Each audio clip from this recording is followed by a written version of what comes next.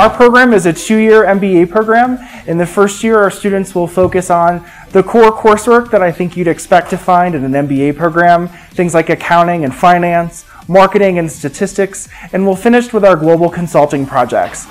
So students will spend the second semester teleworking with an internationally based client, and then for about 2 weeks actually go in market to present those deliverables. So every student will have some experience in both consulting and in some global management and international work. Students will then come and do internships over the summer and then return for their second year to focus on their electives. We have a focus in consulting and a variety of other areas, including analytics and finance, and students really take advantage of Washington, D.C. as an extension of our campus. As a global capital, there are tons of international students and international people in our city, taking advantage of the U.S. government and large global corporations that are headquartered in the Washington, D.C. area.